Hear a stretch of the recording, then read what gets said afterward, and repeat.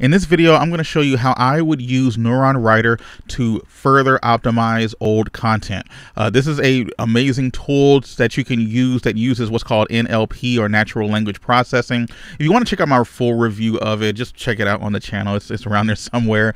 But regardless, I wanted to show you exactly how I use Neuron Writer in order to further optimize content that might already exist on the internet, and how we can try to get it from maybe the bottom of page 1 or page 2 and get it on the first page of Google. But before we get started, I do want to make you aware that Neuron Writer is available over on AppSumo.com right now. $59 for a lifetime deal. I'm always a sucker for a lifetime deal. So if you want to give Neuron Writer a try, be sure to go to bloggerevolution.com/writer. That's bloggerevolution.com/writer. I will put a link. It'll be the first link down in the description and probably the first pinned comment as well, so that you can give it a try. I mean, it doesn't get any better than this. A lot of tools that are very similar to Neuron Writer are going to cost you this much money per month or more. But $59 one time, never have to pay for it again, and you're going to get all of the amazing things that I'm about to show you with how to optimize your content. So be sure to go check that out down in the description, bloggerevolution.com/Neuron Writer.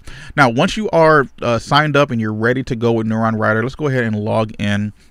And you see I already have a website up, but I wanted to show you how to do this from scratch. So let's go ahead and create a new project. So if you are just going with the bottom tier with the AppSumo deal, you can only have one project, but you can add and subtract those projects as much as you'd like. So just go ahead and include a website that you'd like to go with. So I'm just going to go with bowlingball.com, and then click on next for new project, and we're going to click on create. And now we have a new project, and I'm going to click on a new query, and the new query here is going to be, are bowling shoes required? Okay, so it's going to be the keyword that we are trying to rank for. Let's go ahead and click on start. While that's going, let's go to the Google page right here. So, are bowling shoes required? Here's the first one. According to keyword search, it looks like it gets not keyword search, but keywords everywhere. It gets 140 page views per month, or searches per month, which is pretty good. So what we'll do is go ahead and go for it. And when we Google the phrase, you see this is what we have. We have a feature snippet here at the top. We have spare time bowling here, Quora, live healthy. So we're going to use the example of maybe we're at the bottom of page 1. So this article right here, howbowling.com, are bowling shoes required to play. So perhaps you have this article right here and you're trying to get it to number 1. So you would need to be more relevant and a better article than what's already ranking number 1 for this particular keyword term. So I'm going to take the URL of this one right here. Let's go back to Neuron Writer, and let's click on the word here. It's going to run its analysis of the first 30 articles that rank for this particular keyword term, are bowling shoes required, and give us the best bet of what it would normally look like. Now, usually when you Google a phrase like this, you would click on the first result and see just how good that first result is. And then when you go to, let's look at this first one, spare time bowling.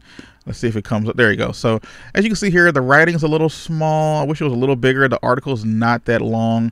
Let's just see how long this article is. Right click and word plus, 568 words. So this is ranking number 1, which is usually a pretty good indication that if we hit this with 1,000 word, maybe 1,200 word post, we should be able to outrank it relatively easily. Now, we would do that, obviously. I would ignore Quora, but livehealthycron.com. This is a very short article as well. I'm not even going to worry about the word count here. It's probably like, what, maybe 200 or 300 words. But I would normally just dig into each one just to see what my competition looks like, right? But with Neuron Writer, it does that for us. It's looking at the content score that they have based on the keywords that it's found with its NLP analysis, the length of these articles, as well as the page titles and the URLs for these particular articles as well. So this first one, spare time bowling, I could click on it and it'll pull up that same article that we just saw earlier. So that's super duper helpful. Then on the left side here for select, I'm going to go ahead and uncheck all, because I'm not going to want to optimize against certain articles, I want to make sure that the article that I'm optimizing against is going to be basically what I'm looking for in terms of trying to get it to rank. That's where search intent is a big deal that you have to keep in mind. So do you really need bowling shoes? That's pretty much what we're asking here with our bowling shoes required. So let's go ahead and check that one. Our bowling shoes, why bowling alleys require shoes? I guess I'd go with that one as well. Why do bowling alleys require you to wear bowling shoes? That's Quora, so I'm going to ignore. Usually I ignore like forums and stuff like that.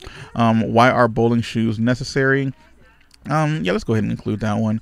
Are you allowed to bowl without shoes? That would be a question that's probably you would normally have. Why do you have to wear bowling shoes? Sure, why not?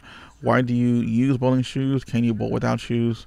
That's pretty good. I'm not going to go with too many. I normally like to, I don't want the whole 10. I might go with 6, 7, 8 max usually, because once you get too far down the line, especially if you get to like what I would say, page 2, then the results really start to get skewed, and you don't want to optimize against garbage content that's already out there. So once I've chosen a few of these, I'm going to go ahead and click on next, and it's now going to run its analysis again based on the articles that I have chosen so far.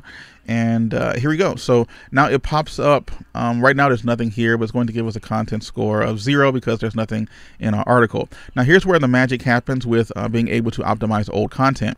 So I would click on import and then just drop the URL of the article. This would be, if this was my website, this would be the URL to my article, so that I can bring in that content and then use it to optimize. So there's some pretty cool things here. Remove the following elements from script. So you want to remove these types of things because it's going to look really weird if you don't. So I like to strip out the images, strip out any forms or graphs or anything like that, any font styles, stuff like that. Just take all of that out because I really just want the raw content. And then once I have it done, then I can copy and paste it back into WordPress and then format it to make it look the way that I want. Usually I find the default values here are just fine, so leave it to where it is and click import. So now it just ran and grabbed that article, and it gave me a score here, based on everything that we have so far.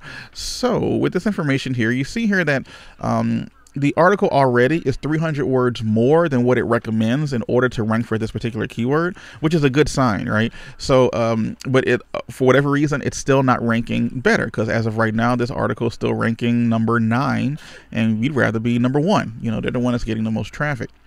So from here, it did copy the table of contents. I'm going to go ahead and just take out the table of contents. You don't really need that. I just want the article itself. Whoa, didn't mean to do that. There you go, article itself. Now, here's where the magic happens as well when it comes to Neuron Writer. So if you look over here on the right side, you can see that your competitors, the top result has a 48. The top 10 result averages about 50. 7 out of the top 10 have at least a 50. So what we would need to do is from here, now look on this right side, and all of these keywords here that are green, we're good. We've already used it enough times in order for it to be well optimized for that keyword based on the length of our article. Now, other words that we might want to include, for example, bowling shoes, bowling alley, and bowl. These seem to be, they're in yellow, which means that they are probably either not used enough or used too much. I will caution you, there is a point of diminishing returns with this. You don't want to worry so much about getting it perfect, because if you try to get it perfect, you're going to spend way too much time on one article, and you'd really need to determine if spending that much time with an article is worth it for what you're going to get if you were to rank number 1 for it in the first place. So, for example, bowling shoe, if you're talking about are bowling shoes required to play bowling, I mean, you would kind of need to use the phrase bowling shoes quite often within the article. So that just makes sense. But these gray ones are the ones that are not being used in the article at all. All right, at all, which means this is opportunity that I can now create more content within my existing post to include these types of keywords. All right, so for example, I don't use the word rent at all in this article, and when you click on it, it does give you a little bit of information.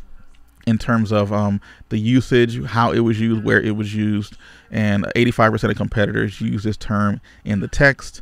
14% of competitors use this term in an H2 header. So it's giving me good information regarding it.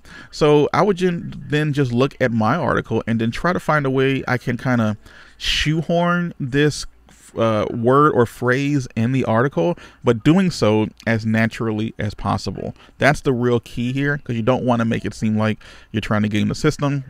So there is a thin line there that you need to be careful of. So as I'm looking at these, I'm looking for the word rent. Are bowling shoes required to play bowling?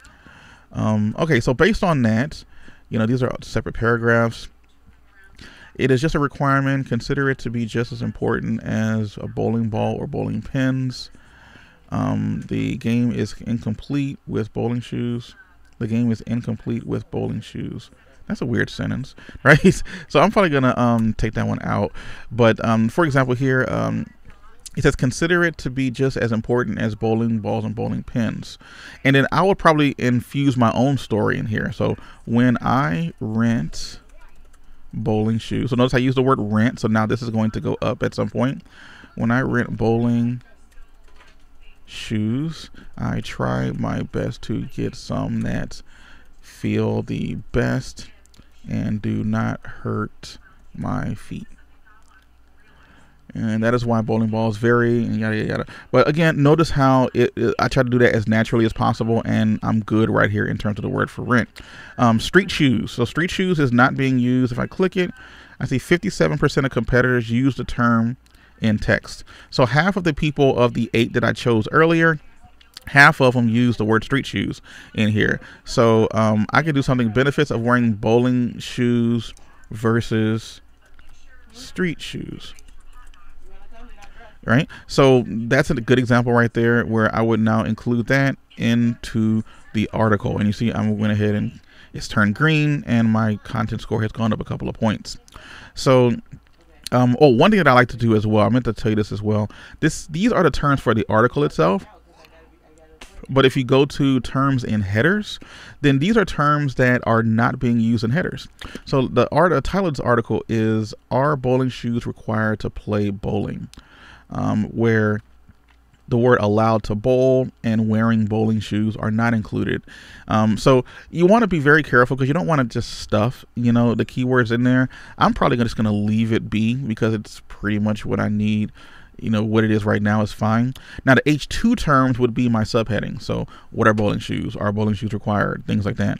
So make a difference would be pretty good. And you see the percentage on it is high, which means that, you know, at least of the 8 or so people that I chose before, you know, a lot of 2 or 3 of them used that in their header. So are bowling shoes required to play bowling? And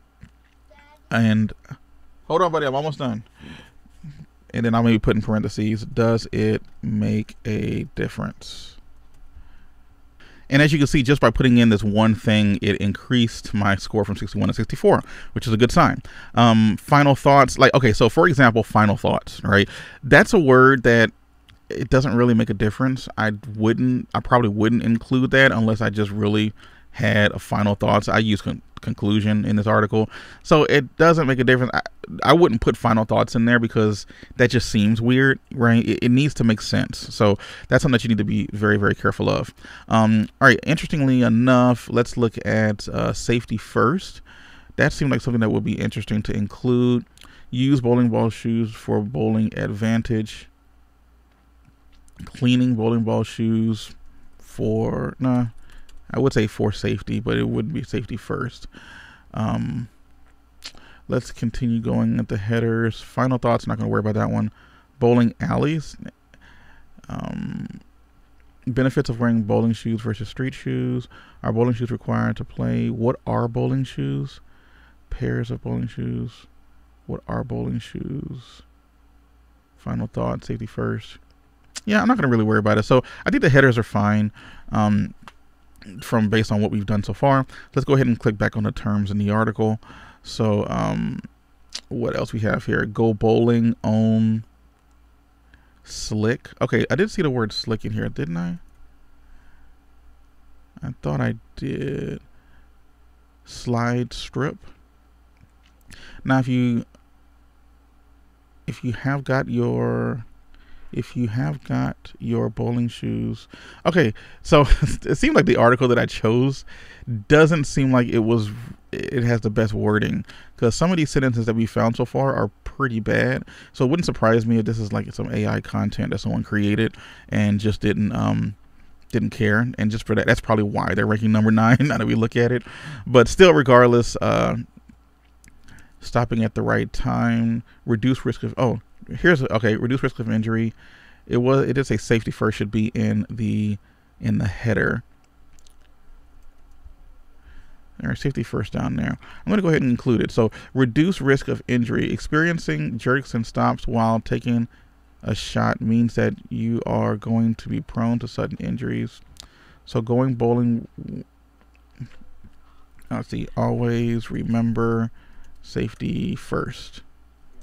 So going for yada yada, and then it's included in the article, and that's a good sign. So wearing street shoes, that's extended one. So difference between extended, these are basic is popular items typically used when writing about this topic. Extended would be use the following terms to broaden the content to have an advantage over your competitors.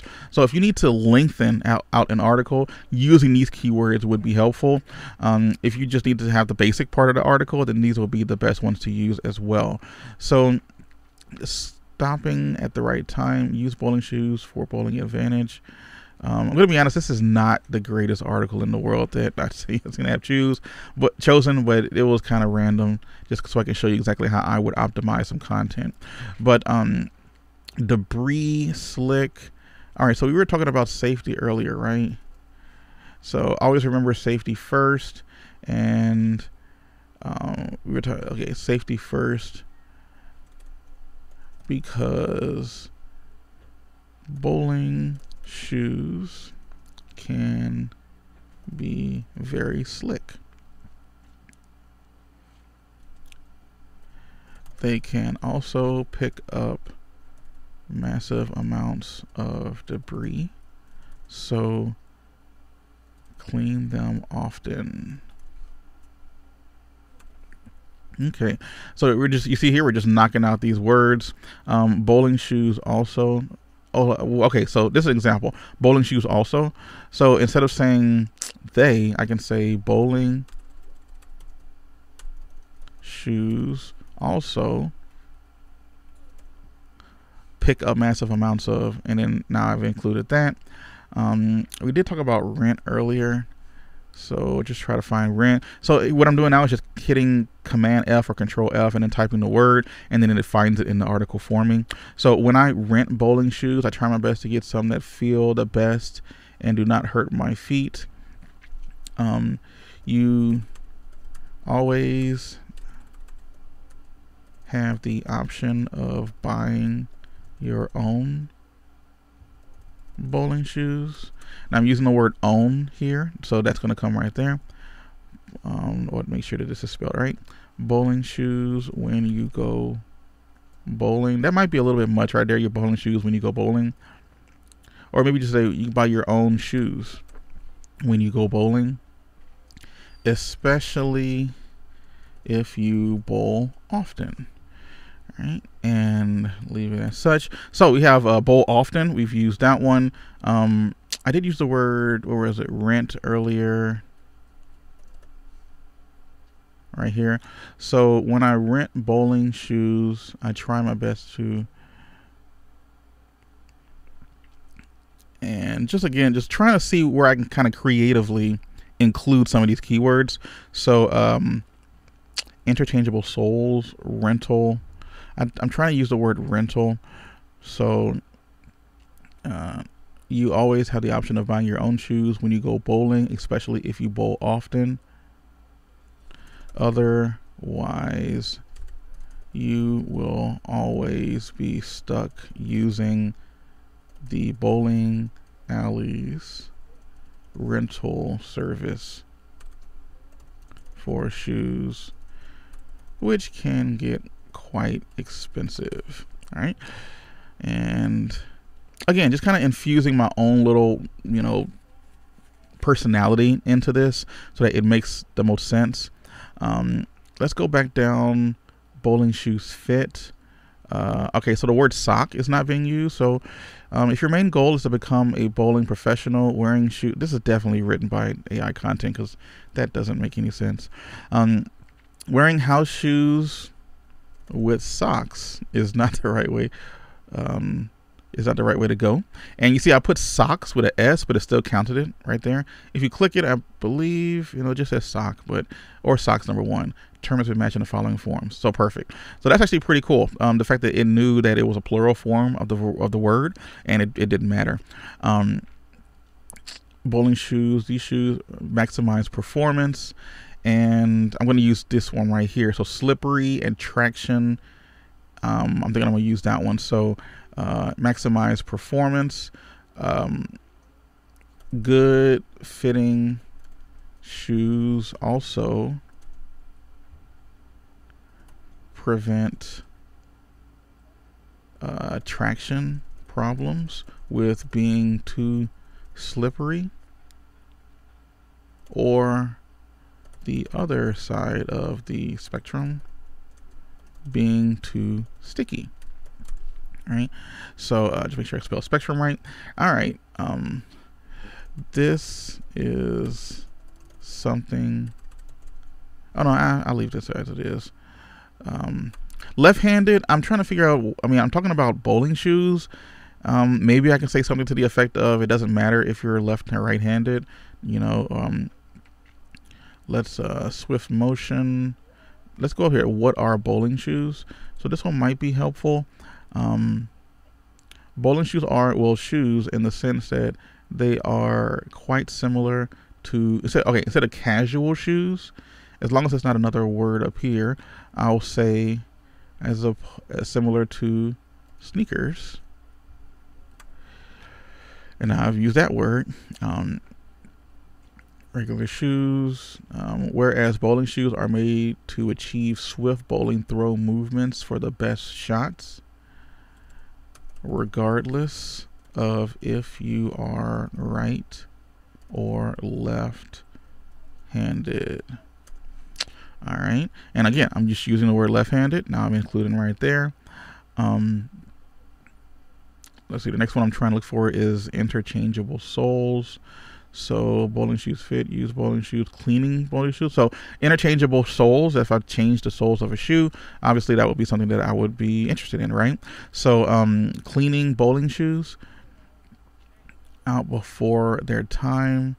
A lot of, now granted, I know a little bit about bowling shoes, so that's why I can create this content, because I do know I am a bowling nerd. But a lot of bowling soles are, oh wait, I want to use interchangeable soles. A lot of bowling shoes have interchangeable soles, which means you can have your main shoes last longer. All right. There you go. So affiliate, I'm not going to use affiliate because obviously that's a word that it just happened to find on those articles, but it has nothing to do with our article. So again, you have to use a little bit of common sense with this. Different alleys, yeah, maybe, but if I scroll up, I'm up to 74 now. And that's without being, you know, too crazy with it. Ideas, if I click on that, then I have the H2s, H3s from other articles. I can click on YouTube, get YouTube ideas. That's going to pull, you know, articles based on that search term, you know, bowling tips. Do you have to wear bowling shoes? So give us a couple of ideas, maybe, of additional things we can include. Let's go back to the content terms, because I didn't find anything interesting in there. Now, if I wanted to extend this article a little bit more, I'm already 500 words more than what they recommend. So I'm probably okay with where I am right now with this. All right, so for dirt and debris, I remember using the word debris earlier, right? So I could say the amount of dirt and debris and just add that in there, and now I've used that term in the article, right? You see how simple that was just to add that, and it doesn't change the article, it doesn't change the sentence, it's still, in fact, it enhances it, right? And it gives Google more context as to what the article is about. Affect your game, that seems like something that I'd want to include, right? So what are bowling shoes? Regular bowling shoes are made with the idea that they will, let's see, so regular bowling shoes can affect your game because they will provide more. Boom. So you see, I just kind of reworded that, and now it's in there. Velcro, gum, shoe size. So I talked about perfect fit earlier, right? I want to make sure that the shoes fit. I use fit a few times. Oh, that's benefits, but shoes fit. Custom bowling shoes fit as designed. So from here, I can say custom bowling shoe size, fit, design, and wear. You know, again, just make it sound natural. Tennis shoes, renting shoes. Okay, renting shoes. Let's find that. When I rent shoes, see, renting shoes. I'm gonna not worry about that one. Bowling center, allowed to bowl. That's an interesting one.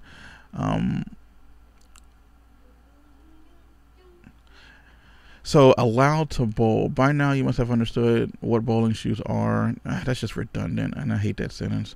All right, require you tennis shoes, bowling without. You understand. You have understood that you are not allowed to bowl without them. And I'm just gonna get rid of this other portion of it right there.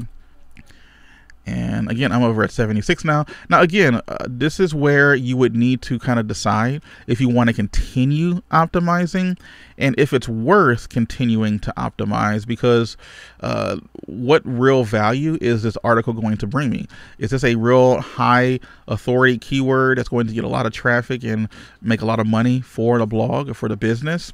Then maybe I'd want to max this out to 90 if I could, right? But if this is just going to be an article that's just going to be sitting there, that's going to give me some ad revenue, you know, based on where it is. That means it's going to be earning me hopefully 20, 30 bucks a month, you know, on what it's doing. Then it may not be worth trying to go ahead and making sure that you optimize it, you know, to the hilt.